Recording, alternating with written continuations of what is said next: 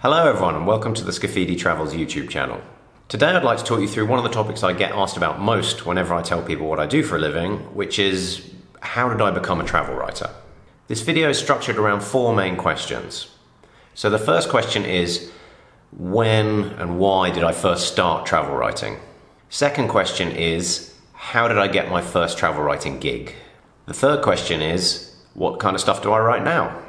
And the fourth and final question is, how did I get a job writing for Bradt Travel Guides? I've put a link to each of the questions in the video description below, so if you're particularly interested in one of those four, you want to skip ahead, just click on the link and it'll take you straight to that question. Also, I'm running a Reddit AMA, so an Ask Me Anything, this Sunday, the 19th of January. So if there are any other questions that you don't think I've covered, if I missed something out, please just join us on the Reddit AMA and ask whatever question you want. I'll try and get it answered. Or you could just put a comment in the comment section below.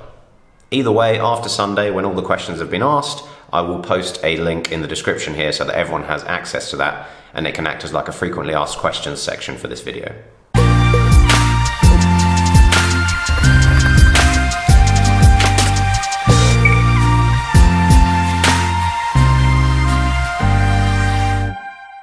So question one, when and why did I first start travel writing? I've been interested in languages since I was at school.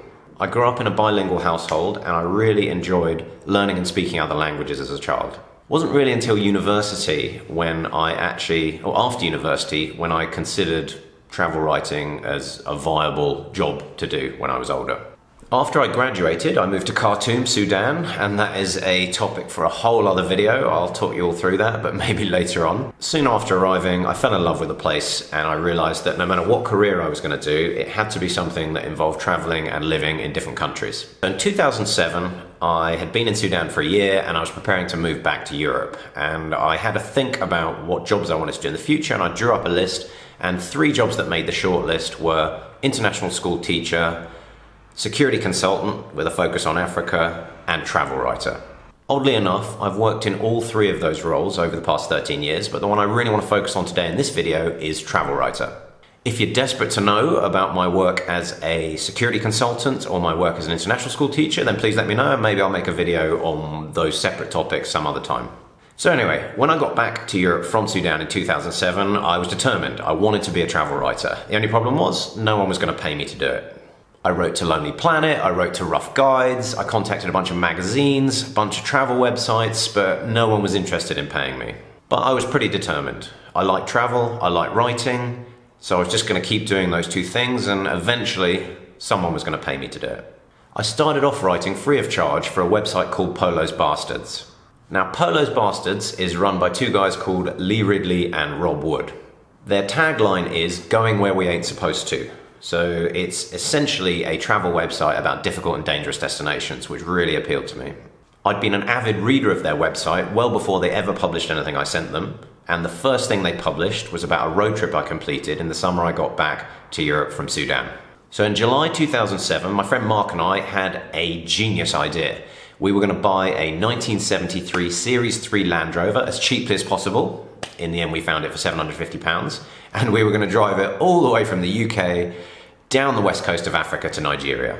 In the end, we never made it to Nigeria. We got as far as Liberia before we had to give up because the road conditions were so bad because the rainy season had kicked in. As you can imagine though, it was still quite an adventure. We went through 12 countries and we passed through the Sahara Desert. This was exactly the kind of adventure that the readers of Polo's Bastards loved. From then on, I kind of had a winning formula. Think of a crazy idea, usually an expedition, go and do the expedition, write about it, get it published on Polo's Bastards. The only minor issue with this plan, of course, was money. I wasn't getting paid to do any of this, and crazy long distance road trips cost quite a lot, and they keep you out of the workplace for quite a while. So that leads me nicely onto the second question. How did I get my first paid travel writing gig? How did I persuade someone to pick up the tab for these ridiculous road trips? Well, our trip down West Africa actually ended up paying for itself quite quickly. As soon as I got back to London, I wrote to a bunch of Land Rover specific magazines for enthusiasts and collectors, and I asked if they wanted a write-up of our journey made with some pictures. Our expedition had been pretty unique because most overlanders tend to go in a brand new well-serviced vehicle, not a £750 car that's 34 years old and has no service history. So, much to our surprise, a bunch of magazines in the UK, USA, Australia, New Zealand, South Africa, they all wrote back to me and said yes, they'd love to have an article, and they paid me between £250 and £550 to write that up and send through some pictures. And that's it. Next thing you know, I'm a professional travel writer. So, third question, what kind of stuff do I write now? I'm pretty selective with the writing jobs that I take on now, partly because the glory days of getting paid £500 for a magazine article are well and truly gone, and partly because I'm busy with other projects. However, here's an example of the kinds of travel writing projects that I've taken on recently. Putting together itineraries for adventure travel companies. So, adventure travel companies thinking of going into a new place like Equatorial Guinea, they've got in touch with me in the past and said, would I write them an itinerary or even do some copy for their website, tell them whether their plans are realistic, that kind of thing. I've written listings and reviews for an app that does city guides in Africa. I've written articles for newspapers in the UK introducing their readers to a new potential holiday destination. I've helped consulting firms write their pitches to ministries of tourism to try and secure funding for international projects to develop tourism in that country.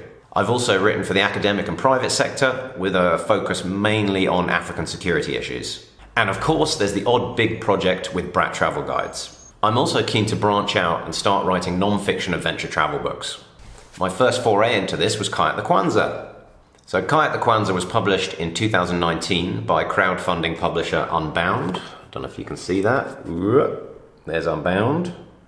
I'll do a separate video at some stage talking about the benefits and drawbacks of publishing with a crowdfunding publisher versus a traditional publisher now that I've got experience of doing both. Fourth and final question, how did I get a job writing for Bradt Travel Guides? Before I moved to Sudan in 2006, I remember hunting around all of the bookshops trying to find myself a travel guide, and I saw that Bradt were the only publishers that had a travel guide published to Sudan. The guide was written by a guy called Paul Clammer. And I remember a couple of times when I was walking around Sudan, I'd have my head buried in the book, looking at a map or something, and a Sudanese person would walk up to me and they'd say, "Ah, Mr. Clammer, Mr. Clammer," and they'd hold out his business card to show that they'd met him.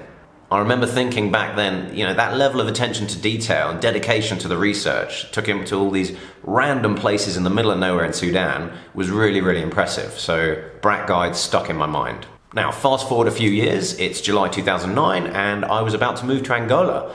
Again, a whole other story, can make a separate video talking to you about exactly why I decided to do that, because yeah, we haven't got room for that here. So before moving, I wrote to Bradt Guides and I said to them, look, I'm going to Angola, I notice you don't have a travel guide to Angola, would you be interested in me writing it for you?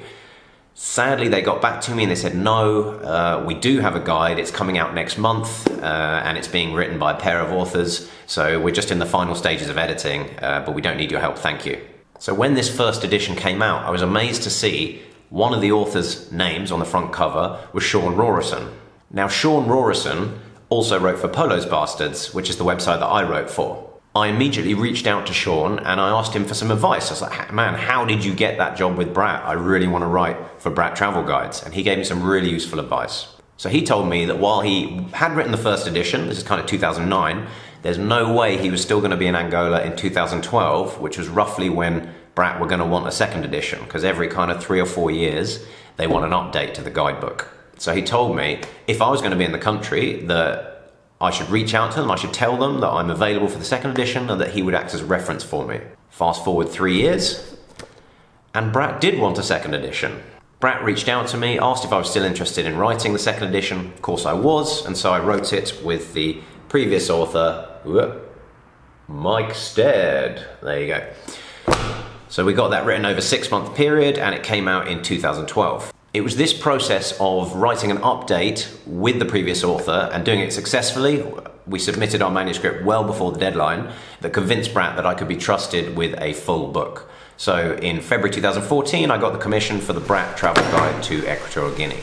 And then in 2018, I got to write the Bradt Travel Guide to Angola 3rd edition all on my own. Now the process is pretty simple. I write to Bradt, I pitch a destination, and they crunch the numbers and either say yes or no, depending on whether they think it's going to be profitable to publish a guidebook to that country. So that was my overview of how I got into travel writing.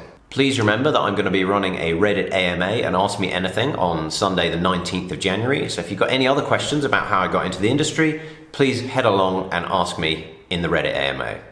If you're watching this video after Sunday 19th of January, have a look in the description box below and you'll find a link to the AMA with all the questions and all of my answers. And please don't forget to like, subscribe and hit the notification bell. Thank you.